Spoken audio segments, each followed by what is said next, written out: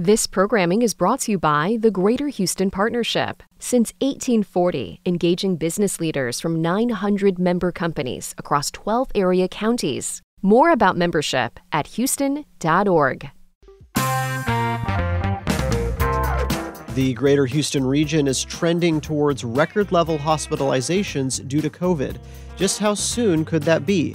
I'm Joshua Zinn in for Craig Cohen, and today on Houston Matters, Dr. David Callender from the Memorial Hermann Hospital System joins us to share the latest from their hospitals. Also this hour, we welcome your questions for Houston City Council member Carolyn Evans Shabazz. You can send those now to talk@houstonmatters.org or tweet @HoustonMatters. Also ahead, before the days of social media, if you wanted to comment about news stories, you'd have to send in a letter to the editor. These days, you can comment on just about anything you want. Is there value to this for media organizations? We revisit the subject in a conversation from 2019. Plus, we'll also revisit a segment on the history of air conditioning in Houston. We'll start with a news update from NPR and News 88.7. Stay with us.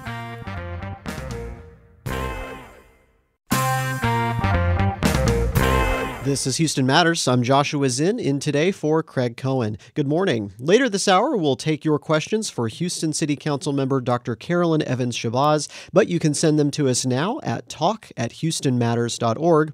Then, how can social media spark more meaningful public discussion?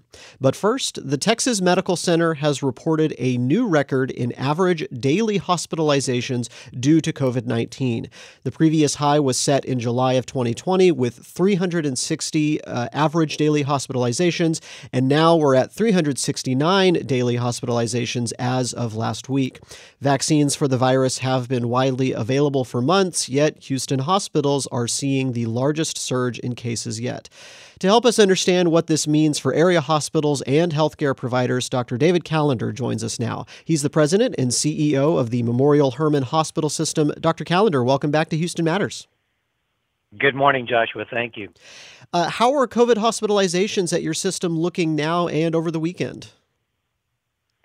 Well, we're very busy right now. We have been for a number of weeks. I think the situation is relatively dire. We're not yet out of capacity, but patients who are arriving at our outpatient centers, at our hospitals, at our emergency departments are waiting for care because we're so busy. It's just taking time to get to people. And so that always makes us concerned that people who need to get in to be seen particularly quickly may have delays in terms of us being able to provide appropriate care. Mm-hmm. And a lot of the trends are kind of, showing increases in various metrics. Is this a pretty significant change from compared to last month? Well, absolutely. Back around the 1st of July, we thought things looked pretty good, although we were concerned about Delta. And suddenly we began moving into this, what we now call the fourth wave or fourth peak. And it continues to go up. At least the slope of the line is going up, so it's concerning. We're not exactly sure when it's going to top out, plateau, and start to move in a better direction. Do we know what percentage of COVID hospitalizations are fully vaccinated people? It's a very small percentage. For us across our system, looking at all people coming in, it's less than 5% being fully vaccinated who are presenting for hospitalization. As we've said all along, this has predominantly become a pandemic of the unvaccinated, at least in terms of severe illness and the need for hospitalization. So we're really talking about the unvaccinated people coming into the hospital with COVID.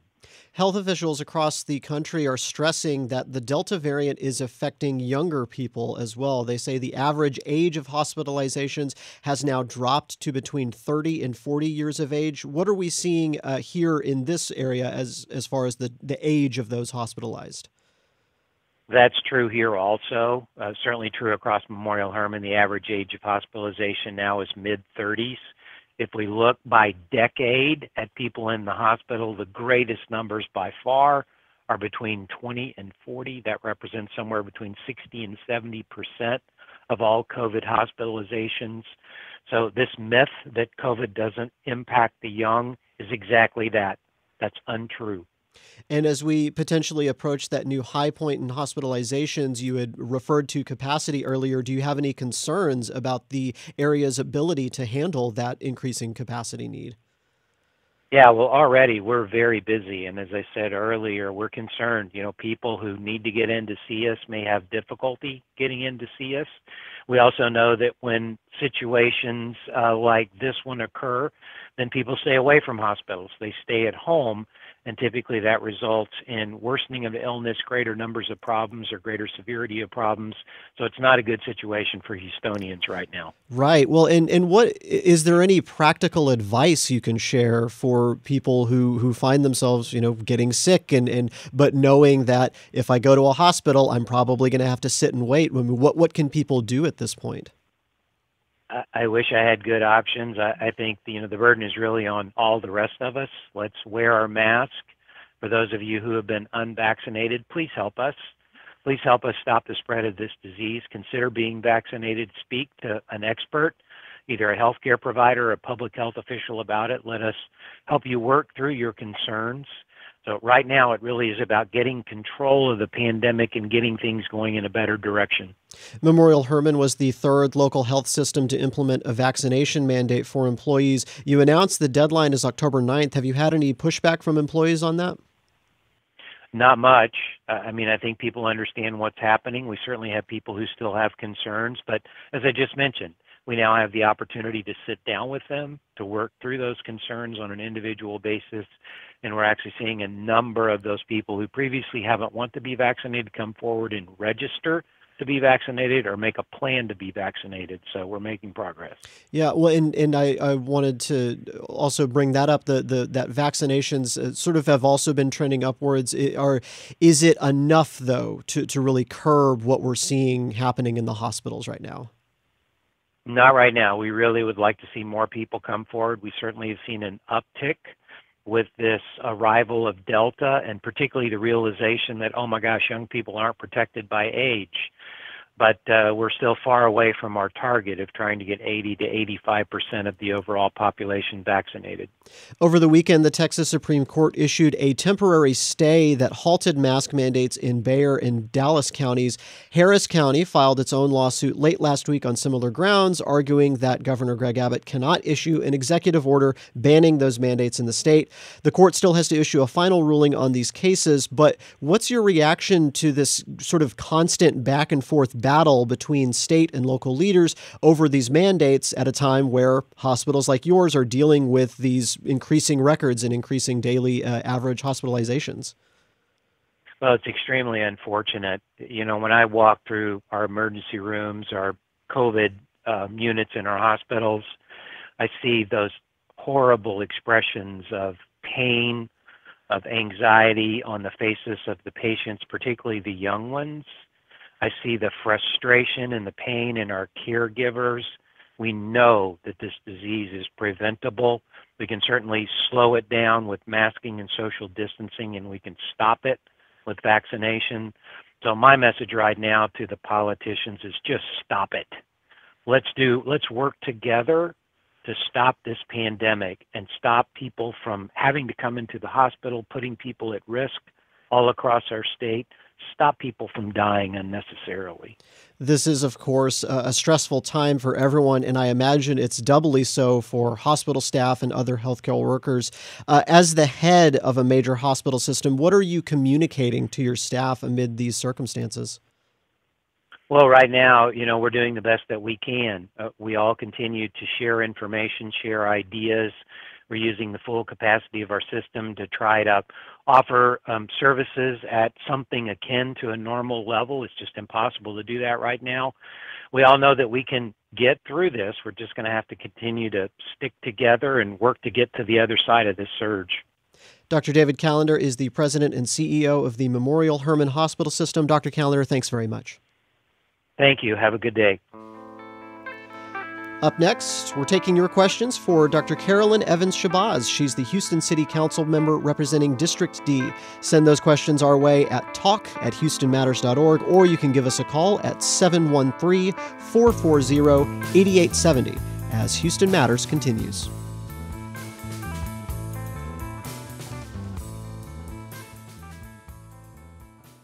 This is Houston Matters. I'm Joshua Zinn, in today for Craig Cohen. Every Tuesday, we like to give you the chance to talk with an area elected official. Today, we welcome back Houston City Council member Dr. Carolyn Evans Shabazz. She represents District D in the city of Houston, which includes the 3rd Ward, as well as the Texas Medical Center and neighborhoods in South Houston like Sunnyside and others near the Hobby area. Dr. Evans Shabazz, good morning.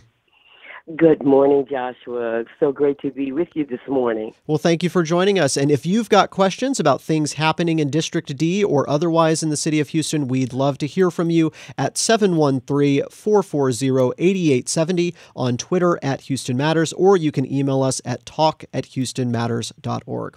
Dr. Evans Shabazz, last week, Houston City Council considered a proposed ballot measure for voters that would make it easier for council members to put items on the agenda. In a unanimous vote, the council decided to delay this proposal until the 2023 election, and this decision was just upheld by the Texas Supreme Court yesterday. What is the reasoning behind delaying this measure so long?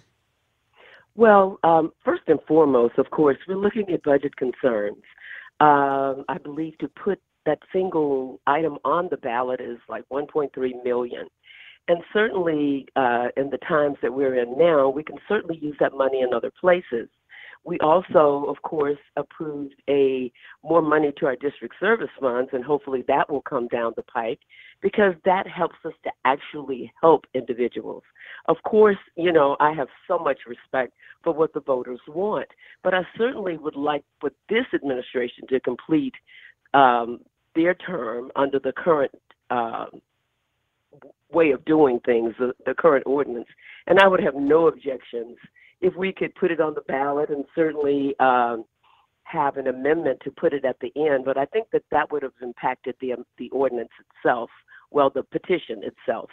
And so certainly I believe that, we will have more of a turnout at municipal election, which will be in 2023. And the voters can certainly weigh in at that point. So that we can move forward with whatever they come up with in terms of the ballots and the election process. And what about the proposal itself in the ballot? Do you support that proposal? I will say this. I do well now with its current, the way we currently operate, but certainly I could see the value in it if we can do it. But I can also see the drawbacks. I was formerly the chairman of the board of the Houston Community College, and I think that our resources are better when we have a head that can focus on what is needed, as well as a head that listens. Now, if it gets to a point where we have leadership that does not listen to the district and the at-large council members, then I think it would certainly be of value. But currently, I don't see it, and I do believe that we can avoid a lot of chaos if we have a head, because, we have our resources to help us to get these items on the agenda. So if we are just, exhausting the people that are helping us to do the background and those things that are needed, then it can be detrimental to the operations of the city government. Yeah, well, we got a question / sort of response, a comment on Twitter that I just wanted to get your input on. Ian said he lives in your district, wanted to know why you voted to delay the ballot measure, and he continued saying, in his words, pushing this vote back for years is undemocratic and angers me because I have seen how little power council members have to get anything done that isn't in line with the mayor's interests. What's your reaction to that comment from Ian? Well, I actually can't speak to that because I have been able to get everything at this point that I have asked of the mayor. He's certainly been very cooperative. So, I think that people believe that is the way, but I think that he has a very good rapport with all the council members, and I haven't heard anyone, and that's honest. I haven't heard anyone say that they wanted to get something on the agenda and they didn't. Now, there is a mechanism, of course, where 3 council members can get agenda items in a special meeting. And so I believe that if that is the impetus of a particular council member to get something on the agenda that the mayor has resisted, there is a way to do that. Of course, you have to have quorum at those meetings, but certainly you also have to have 9 votes. And so I believe if you have 9 people who are in line with what you want to do, which is what you're going to need anyway, then you go and you use that mechanism. So it's not like there's nothing that can be done to get an item on the agenda. And I think people don't really realize that there's already a mechanism in place to be able to get that done. And this proposal was submitted by a petition to people outside of City Hall. How do you respond to the petitioners who are understandably frustrated by the delay on this measure? Well, I just would respond to say that, we waited, and, we have so many things that are going on fiscally that I would hope that we could use that money to help the constituents, and not just with a ballot item that's really something that's going to have to be implemented at some point. But certainly, if it's passed by the voters, But I do want the voters to understand that having a head, as it is with your own body and your own brain, is always good to have a head. And so I'm not going to weigh in one way or the other. I really want those that are going to run for mayor to weigh in as to how they feel about it. I think everybody on the council is very mindful and very respectful of what the voters want. But at the same time, the ordinance didn't say that we needed to do it at this particular juncture. And so I believe that in the next 2 years, if someone or some organization really wants to push for that, then certainly I think they would even have a better opportunity to get it done rather than trying to put it and rush it on this particular election cycle. This is Houston Matters. I'm Joshua Zinn. We're talking with Houston City Council member Dr. Carolyn Evans Shabazz. She represents District D, including the 3rd Ward. We welcome your questions and comments at talk@houstonmatters.org or 713-440-8870. Dr. Carolyn Evans Shabazz, there's been quite a bit of back and forth between state and local officials on the topic of mask mandates related to the COVID-19 pandemic. What is your reaction to all that's been going on with this? Well, certainly, as the previous caller mentioned, we are certainly in a crisis situation. And at some point, and certainly not just in regards to mask mandates, I would like to see the people put first in regards to their health. And, it's amazing to me how there's nothing on the legislative agenda which addresses Medicaid expansion, which certainly could help the people to be able to navigate this process, because a lot of people don't have health care. And so I'm just really taken aback by it, because, I'm not one. What amazes me is that people just don't do it. That's what amazes me, because when we get sick, we go to the doctor. That's basically what we do if we have the resources to do that. And now we don't believe the doctors. We don't believe the science. But yet, we're hearing of people that are on their deathbed, unfortunately, and now they want to take the vaccine. And so it just amazes me how, when we had polio, people had the polio virus, there were mandates to do certain things. But now, of course, people are saying, oh, I don't want the government telling me what to do. Well, basically, every day the government tells you what to do. When you get in a car, you put on your seatbelt, and you do it automatically. You strap up yourself, you strap up your children, you put those that are needed in booster seats. And you don't really think about it. And, of course, the worst consequences are not just to get a ticket, it's to get in an accident. And so the government stepped in at that point and made a decision what was best for the people, because, at that point, they wanted to keep the people safe.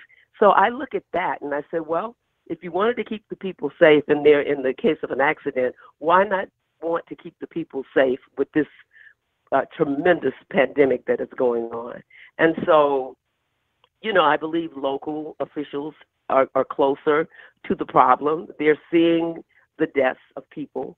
Their hospitals are overflowing or even not able to take patients.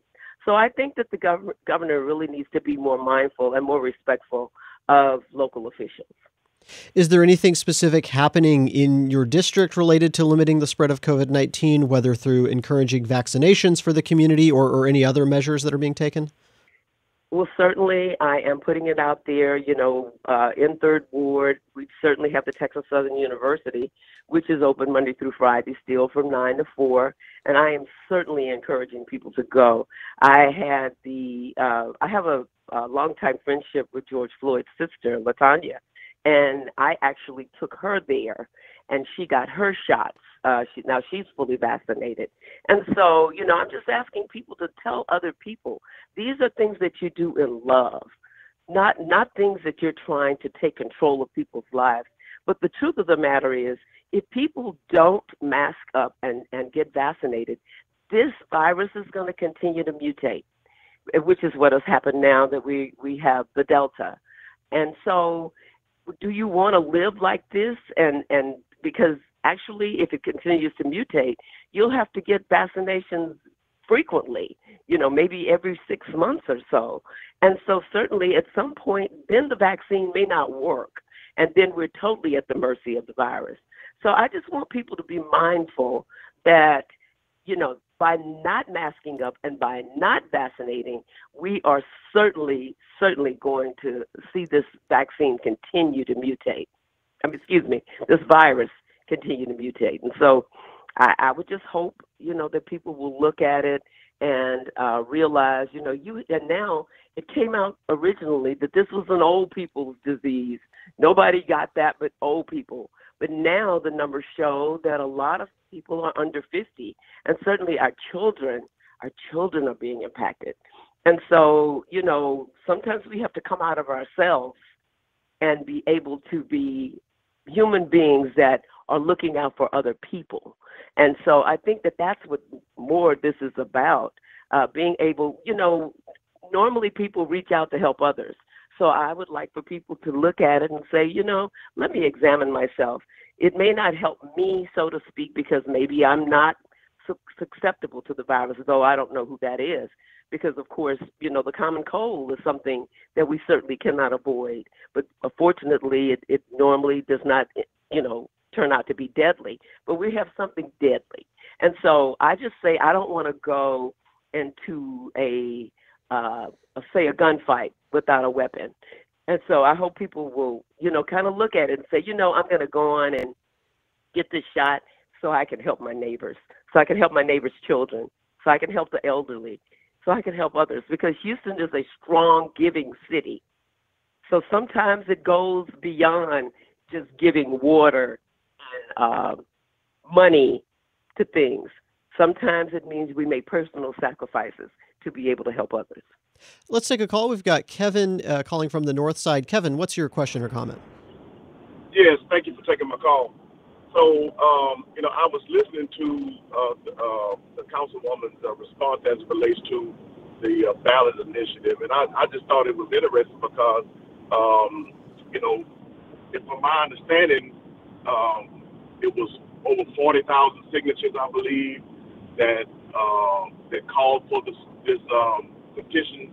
They got all the signatures signed. So, and I was listening to what she was saying as far as the relationship that she was having with the mayor, which is great to have that relationship where all of the city councilmen can get along with the mayor. But I think it's important to realize that if the constituents have an issue, it goes through the city council person and then it goes to the mayor.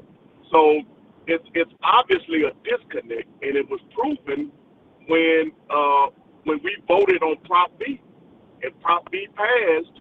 The city council and the mayor said, the citizens, we don't know what we want, and now we're saying, okay, I want this ballot initiative to go forth, and I'm hearing the city councilwoman say, well, we need to ask the new mayor, and we need to make sure that all of the city council people are in agreement with it first, but that's not what the constituents are wanting. So it just seems to me that this administration is telling us as the constituents what we need, not listening to us as our representatives in office. You understand what I'm saying? I do. And first off, Kevin, I don't take no side questions. No, I'm kidding. Anyway, I certainly understand what you're saying, and I don't think that the council wants to be disrespectful, but we also don't want chaos. And so certainly we are assuming that that would pass. But let me kind of, I don't want to say correct you on something, but let me redirect you on something. When constituents come to council members, we do not have to go to the mayor to get these things resolved. We resolve them in our respective offices. So it's not like he has this hands-on telling us day by day how we operate as council members. I get complaints, inundated with complaints daily, particularly, Lord, and I wish people would help us with this dumping and this trash pickup, and that's really a problem. But trust me, the only time I would go to the mayor on something of that nature is if I wanted him to provide additional help for the district to get this done, and he has done that. He has actually contracted with companies to come out and help with the trash pickup and the dumping and all of that. So it's not like he's running these daily offices and these council members on a regular basis. And so we're only talking about initiatives generally that cover the full city there, where the mayor generally puts out put something on the agenda. And so certainly, as I said, the mayor has operated with him being the person that puts the items on the agenda, for all of his term. And so certainly I would like to finish that out, because I don't want us to miss anything and any gaps in services and agenda items. And so, again, I think that we all respect the fact that the constituents, which is why it's going to go on the ballot. But certainly, we have water bills and certain things that are coming up and things that are going to have to be addressed with the money in the general fund. And so I would like to see that money in the general fund go to actually help constituents and not to just put an item on the agenda. And then at the point that we put the item on the agenda, it will very probably have other items, such as, what's going on. Well, of course, the municipal races will be at that time. And then people can actually come out as they generally do in a municipal election. If we have this on an election now, I do believe, the voter turnout would be pretty low, and we may not even get those 40,000, that they say signed this petition. And so certainly I hope that, people can see that it is better to have it when people are going to come, and it's more fiscally sound to have it when you have other items on the agenda. $1.3 million is a lot of money that could go to help Dr. Evans-Shabazz, we actually are just running out of time right now. I'm sorry to cut you off, but thank you so much for joining us. Thank you, Kevin. And if you want to engage further, just reach out to my office, and I certainly would love to talk to you regarding this, because I do respect the suggestions of others. How can social media spark more meaningful public discussion? Stay with us as Houston Matters continues.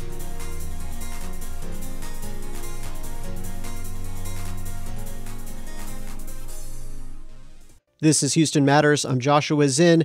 Today, you can comment on just about every news story that you see online. So how can media cut through the noise and spur more meaningful public discussion? This is something I talked about with Lindita Samai, an associate professor of communication at the University of Houston, back in 2019, about how we interact with media and behave online. When we talk about the evolution of news media, sometimes we tend to speak with nostalgia. But the problem with that process, in my view, was it was a one-way conversation, right? There was no interaction there. You had the viewers who would send those letters, who might or might not be read online or in different platforms or discussed or published, right? Might or might not be published.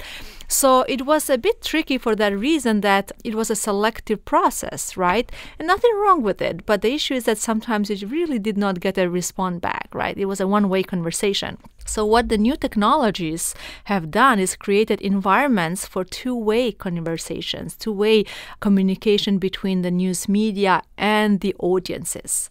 Now, have the news media taken advantage of this? I'm not so sure they have, but there's potential to do so. And the research tells us that if the news media engage in two-way conversations, then these conversations can produce some meaningful discussions. So what we saw happening, especially during the 90s, beginning of 2000s, right, with Web 2.0 and these kind of new technologies that allowed for two-way conversations, was lots of news media would open up their discussion sections under their articles, and they would just let people come and talk there whatever they wanted. It sounded very democratic. Everybody had a voice. Everybody had a channel to voice them. But they were not really engaging much in those discussions themselves. It was still a one-way almost conversation, right? So what I'm saying is it's important, and research again shows this, that it's important for news media to use these new technologies to meaningfully engage the readers in a two-way conversation. We've seen some of this happening, especially as news media started seeing that, oops, those conversations are becoming incivil, flaming, not really what we expected them to be. So they've been starting to pay attention more to them in terms of moderation. And again, this might sound like censorship in a way, but it's mostly really trying to moderate the conversation that is channeled in a way. So we've seen some of that happening, but in my view, not enough, where journalists or editors get on those platforms, discuss these issues with the readers. And you talked about this aspect that, a letter to the editor is a one-sided thing. And even when somebody comments on a web page for an article, that's still very one-sided. But then you also open up the gates where when one person comments, another person can see that comment and respond to that comment. And so the readers or the viewers or the listeners can all comment together, and that can create this issue where when people are behind a screen and behind a little username, they feel like they have anonymity. People can be a little bit more uncivil, and they can say rude things and insulting things. Is there a way to also consolidate that aspect of it as well, where everyone can see what this person says, but this may also lead to a big flame war in the comment section? Sure, and I think this is what has happened after some research actually was showing that lots of these comments happening under the news stories were really not producing the type of discussions that are optimal for some sort of democratic value, right? They were really all very incivil and lots of inflammatory language there. So what some news organizations have done is they were completely cut off these comment sections, and they have instead translated these discussions on the social media. So what we know that has happened with social media, especially Facebook as a platform, is that there's no space more for anonymity there. You need to identify who you are with a name and last name, and there's a verification process. Therefore, on social media, that level of anonymity, especially on Facebook, kind of takes it away, which then I think at the same time makes it that these conversations are more transparent. And once you know that your name is associated with certain comments, and you are more careful and more thoughtful about what you're going to comment and discuss on those platforms, and especially they are public. So I think for that reason, lots of news organizations did that, just really immigrated those discussions on social media platforms. Again, there have been lots of fears that, is this the best platform? Because we know that social media tend to create what's called these echo chambers. We know that lots of people want to speak to like-minded people. They will not go and really engage in meaningful discussions with people they disagree with necessarily. So it has created all of these kind of fears that, there's another level of issues that we need to discuss. What my own research suggests, and lots of other of my colleagues, is that as long as these discussions be it on social media or on other platforms, are first of all moderated, you need to have somebody there who is keeping people on track. If you want your audiences to discuss a certain topic you reported on, it's important that those discussions are on topic, first of all, right? Second, if you want audiences to have meaningful conversations, you want to make sure that they are rational. And then, of course, civil. You cannot have a rational discussion with somebody who's been uncivil.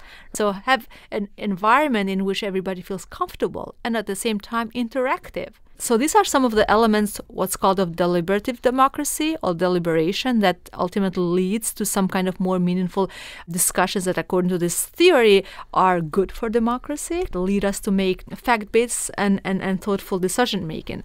So I think it's very important for the news organization to be mindful of being active, being part of these discussions. But also our research shows that sometimes it's also how you frame the questions that you have on social media, media, how you frame these topics on which you are reporting and then you are asking your audiences to comment on. That really makes a big difference. If you are framing an issue as a conflict, as a match, like a boxing match, then of course also the comments will be a bit more polarized. But if you report on an issue in a more in-depth kind of talking about causes and consequences and the potential solutions, talking about solutions is very important.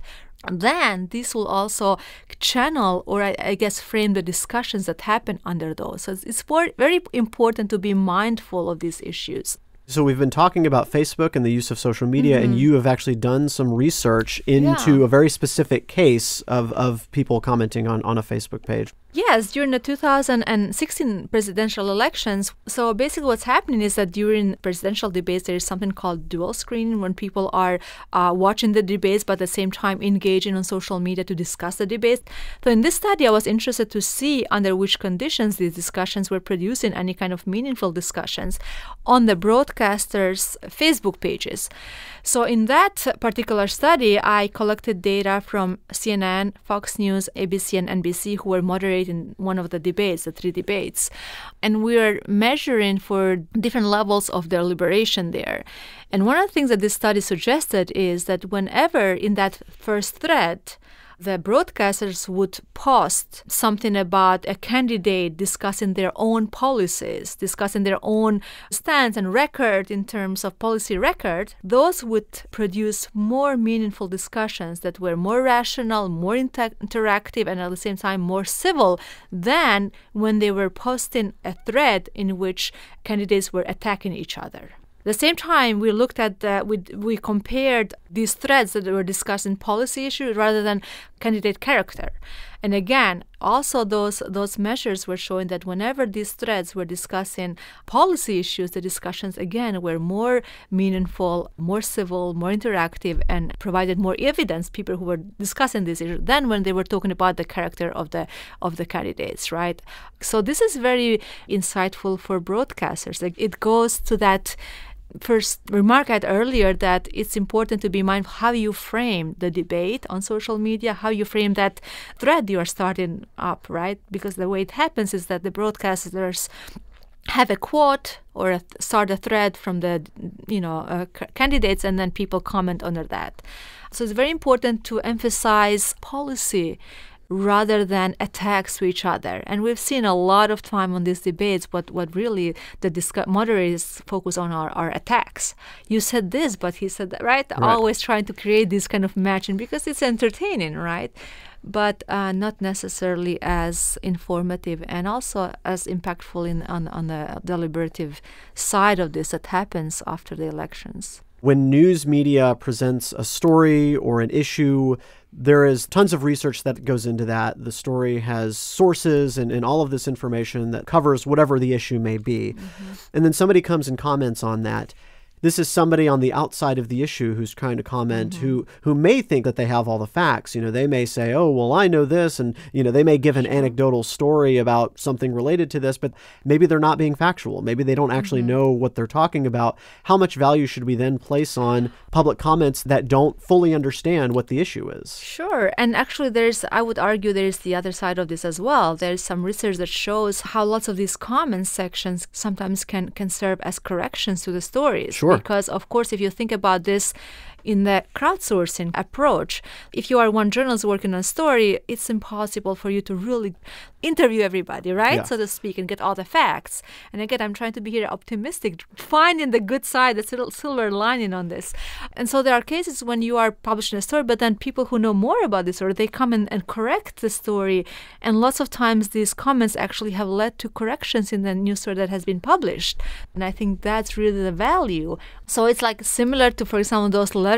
Sometimes those letters also corrected news stories, right? Your facts are wrong, and corrections then were posted a week later or, 2 weeks later, but now we have the technology to really do it in real time almost. And this is very, very important for the credibility of the news media. It's important to have a transparency process of how you collect the data and you are inclusive, but also it's important to really show that you are listening to your audiences, and then taking in consideration as well their suggestions, especially when they make sense. And of course, there are cases when the facts maybe don't really, whatever is provided is not true, but also be transparent, engage. That's what I'm saying. Engage in conversation with those people and then say, well, we did extra investigation what you said. We couldn't find any way to verify. So this way you validate your readers at the same time as create a transparency process, transparency in the way news is collected. And that really is very, very important for the news media in terms of building and maintaining that credibility, which now it's lacking. There's lots of problems with trust in news media. That's Lindita Samai, an associate professor of communication at the University of Houston. We spoke in 2019. Still to come, it's hard to imagine, but people used to live in Houston without air conditioning. The history of AC in the Bayou City as Houston Matters continues. A century ago in Houston, there was no air conditioning. It can be kind of hard to imagine living in a climate like this without it, but in 2015, our former producer Paige Phelps reported on the role AC played in shaping what the Houston area would become. Houstonians, August is looming. Just the thought of it makes one want to grab a kerchief, a fan, and a cool glass of lemonade.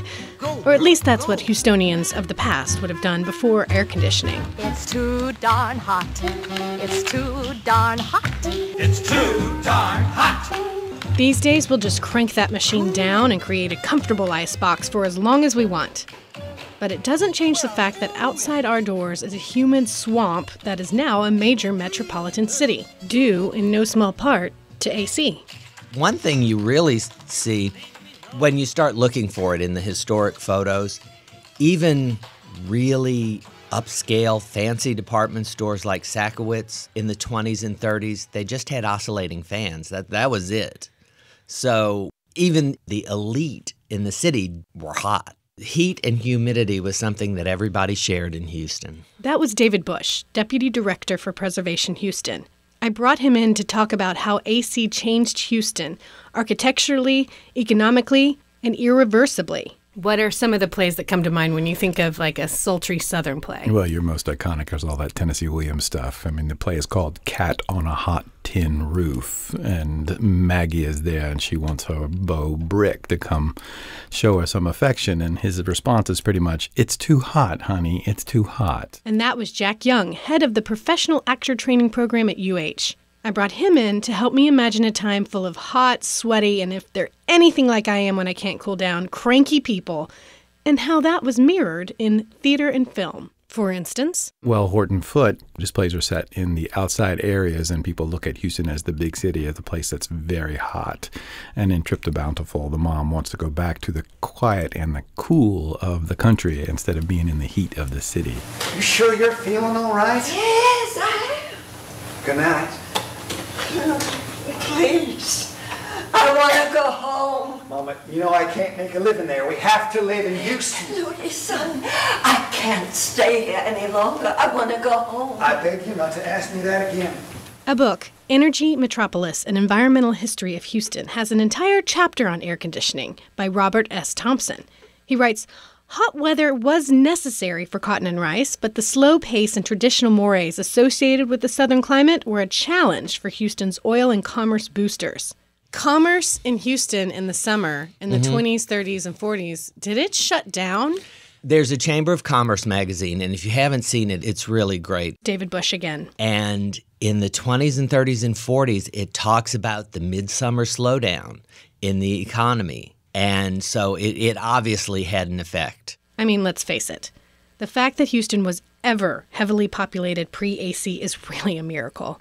Never forget the founding Allen brothers, and I quote from the Houston Chronicle, trumped up a godforsaken pestilential swamp into the Texian promised land. We take air conditioning for granted, and you don't think it really needs to be explained that much, or that you'd have to convince people that it's really a good thing living in Houston, that it would be cool in the summer instead of miserably humid and hot.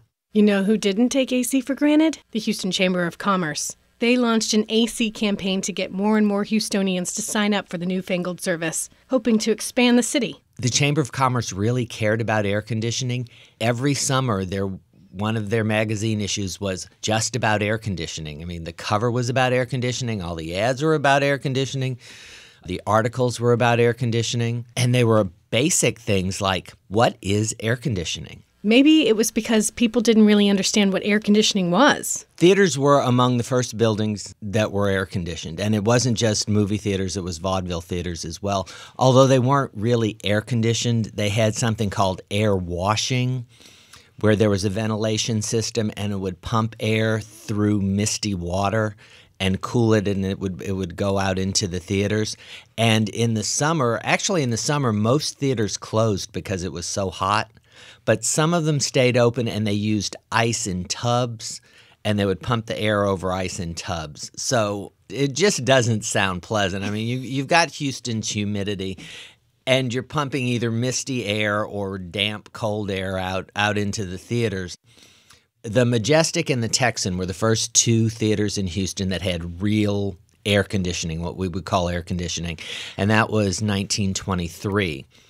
Then by 1927, when the Lowe's State opened, they even had zoned air conditioning where it was a little bit cooler when you stepped into the lobby from the street. And then when you moved into the auditorium, it was the coolest of all. It was 78 degrees. That was considered the standard good temperature for a theater. That's how they were able to get people into the movie theaters. It wasn't come watch the movie. It was come sit in the cool of the dark of the afternoon. Jack Young. When you're usually sweltered and just hoping for any kind of shade at all, that's the great rise of the movie theaters themselves. Wouldn't have happened if there wasn't air conditioning. I know something make you feel cool and fresh. Alcohol rub. Cologne. No thanks. We'd smell alike, like a couple of cats in the heat. But forget movie stars, forget Hollywood, forget theater that had people aching to be cool. Houstonians had always been searching for that. There's an ad for the Gulf Building, which is now the J.P. Morgan Chase Building. Tallest building in the city, 36 stories tall, was not air-conditioned when it was built, just had oscillating fans. But if you look at the rental ads, it talks about how if you've got an office up toward the top of the building, it's 7 degrees cooler than it is on street level. And it's all those little increments that they advertise. There's one for River Oaks in the 1930s, and River Oaks was slightly higher than downtown Houston. But if you read the ad, you'd think River Oaks was up in the mountains above the city because it's so cool and refreshing up there. The onset of AC meant more commerce, more money, more people, more Houston. It was fast. It really was. In 1938, 126 houses in Houston were air-conditioned out of a population of about 400,000. And then after the war, it just exploded. By the 50s, they were calling it the most air-conditioned city. And it wasn't something that was pejorative. They were proud of it. We're the most air-conditioned city in the world. I mean, that was a big deal. And when you look at the Astrodome, I mean, it was as much the climate control as the enclosing the stadium that was the news. It was that you had an air-conditioned stadium. So even in the 60s, they're still focused on air conditioning. As wealthier Houstonians could now afford AC, they moved to the suburbs. They built new homes to better accommodate the technology. You can tell just driving around in Houston what the architecture looks like. If you've got a porch, that house was designed for somebody to sit out there and have the windows open on both sides. I live in a house that has windows that are parallel to each other so you can open up so you can get some breeze. But you look at some of these things that are going up now, that place has been made to be sealed up tight. Yet those old-fashioned homes with their generous porches made for excellent nostalgic scenery. Here's Jack again. The lack of comforts of an air-conditioned style probably do precipitate all sorts of tensions in the household. I think I'm gonna fix us a nice pitcher of lemonade. You got no trouble? I'm gonna fix it directly. I just feel kind of weak. I think it's too crowded two of us on the swing. Would you do me a favor? Would you just sit down back over there? Why do you want me to move, Miss Mia? I think it's too much body heat. Two of us here together. All that heat and all that sinning that emanated from it was not lost on Houston's ministers. They readily acknowledged their city's history of vice, wrote Robert Thompson, but they promised that AC would end the decadence associated with Houston since its founding. Remember that when those first settlers came to Houston, they didn't find the cool Gulf breeze as they had been promised, but instead yellow fever, prostitution, and dueling. There is some things written that people would be able to sleep better, they'd be able to eat better, they'd eat more healthily, and just in general, everything would be better because of air conditioning. It's the great utopia. Mm-hmm. Who knew? Well, of the great anesthetizer. Jack Young. You know, takes away the smells, takes away the heat, shuts us away. You put AC plus a glowing box that brings us the instant entertainments that we need. We don't have to go connecting with people who disagree with us. We just get into a whole feedback loop of people who reinforce it, and all those other folks are somewhere else. In fact, today, the world without AC has fundamentally shifted. Think of all the contemporary TV settings that have elements of heat. You're in a very strange world. And whether it's desert or whether it's swamp, there's a kind of mystic thing about that now that I think people are walking in around. And subjecting yourself to outside elements that are unpleasant is otherworldly. In True West, which is a Sam Shepard play, and the two brothers, and it's in California, but one of the brothers is a bit of a menacing person because he lives out in the desert and he's come back inside and he doesn't recognize where he grew up anymore. And one brother says, brothers don't kill each other. What are you talking about? Family is always the people who kill each other, especially in the heat. You're my brother. This got nothing to do with it. You go down to the LA Police Department there, and you ask them what kind of people kill each other the most. What do you think it's... Who said anything about killing? Family people. Brothers. Brothers-in-law. Cousins. Real American type people. Kill each other in the heat mostly. Why all the murder? Maybe it's because they're so hot, but I digress. Hey, you mind if I make myself comfortable? My shirt is sticking. Please do. Be comfortable. That's my motto, where I come from. It's mine, too. It's hard to stay looking fresh in hot weather. Would this city be here without AC in the way that it is now? It probably wouldn't be as big. It's sort of like Phoenix and Las Vegas. Who would live in Phoenix and Las Vegas without air conditioning? On the other hand, New Orleans was really big early on, and it's got a climate more similar to Houston than Phoenix or Las Vegas, which are sort of the two they always use as an example. But it would be here, probably wouldn't be as big, probably not as many people from the north would tolerate it. On the other hand, if there's money and jobs, you put up with a lot. So there could be, it could be. But unless there's a blackout, let's hope we never have to find out. For Houston Matters, I'm Paige Phelps.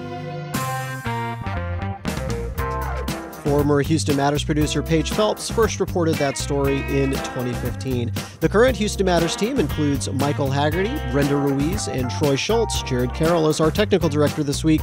I'm Joshua Zinn. Join us tomorrow for more Houston Matters. Houston Public Media.